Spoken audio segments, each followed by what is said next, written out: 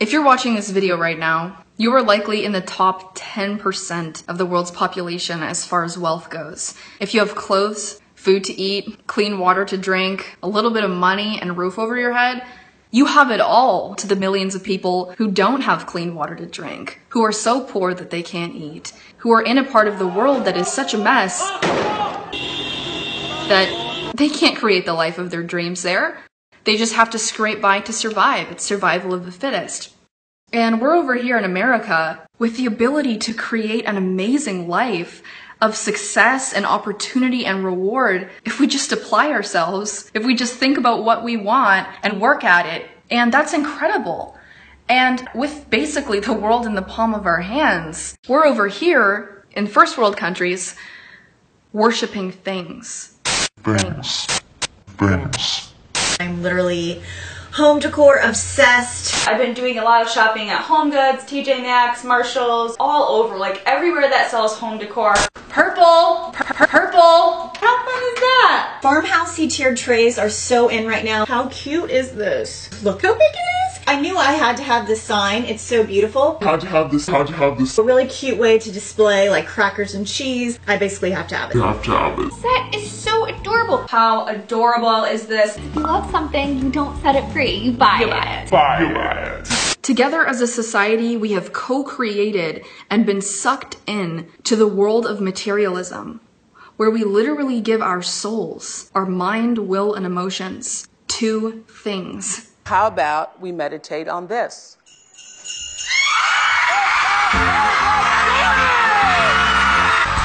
Brand new iPhone! Cherry crystal with white sapphires. There ain't nothing wrong with a little bit of bling. Beginning to look a lot like favorite things. Hit it, Joe! You're getting it all. Woo.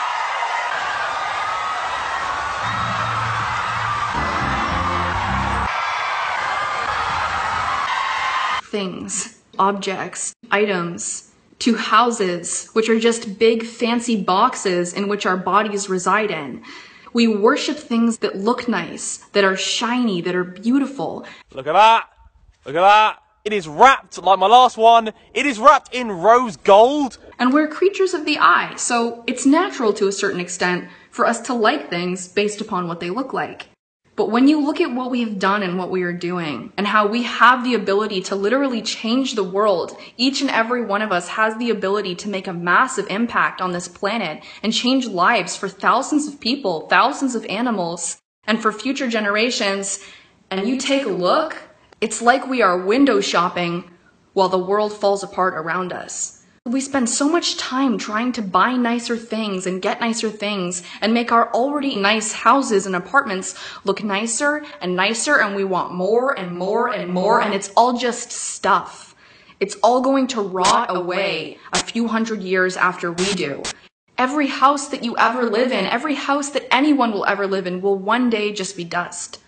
And we have a short period of time. You have a limited amount of days left in your life.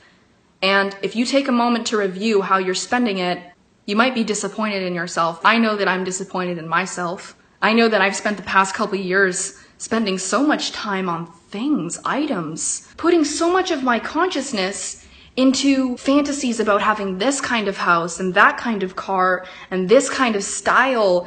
And I just spent the last 3 weeks getting rid of things that I had bought in my hypnotized fascination with materialism. Stuff, just stuff that makes you feel like you have nice things. I got rid of it.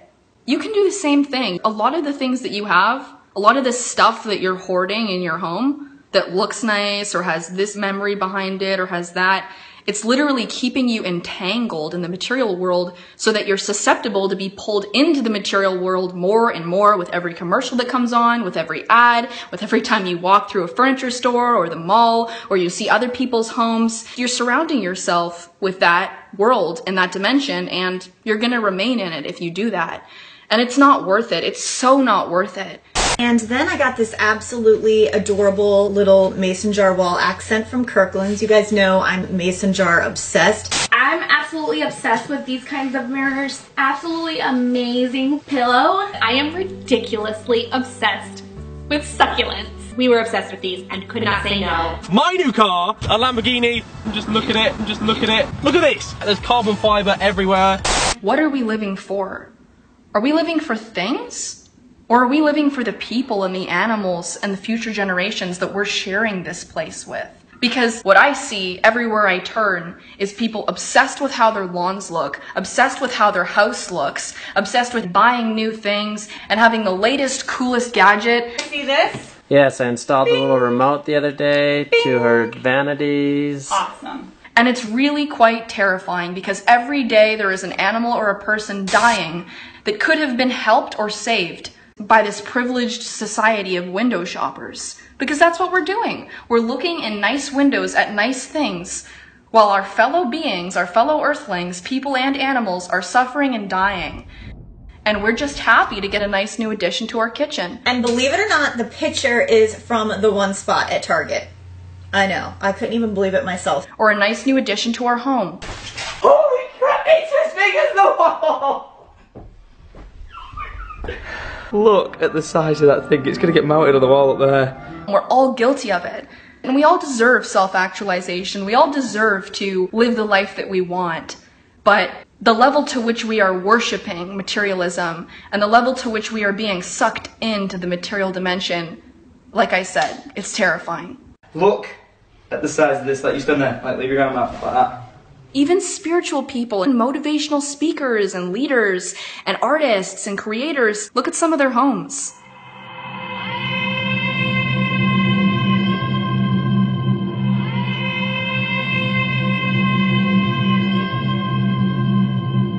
It's beyond what is morally appropriate. And I'm going to be honest. I'm going to call them out on it. It's beyond what is morally appropriate. Nobody needs a mansion. I'm serious. When you have children dying and animals dying, give your head a shake and ask yourself if anybody needs a mansion. Dying, the breath is leaving their lungs. Their eyes are rolling to the back of their head and they are dying. And people are buying homes with 25, 35, 45 rooms? What's happened to us? What are we doing?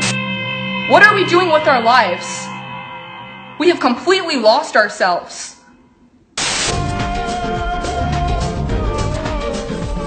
Here we are in the lavish living room.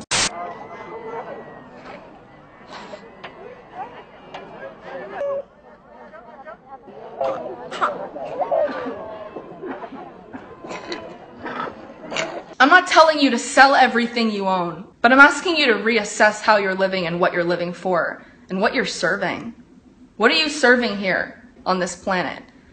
Our addiction to materialism and our fascination and worship of materialism has actually structured our economy in a way where our economy depends on us continuing and perpetuating our addiction to the material world.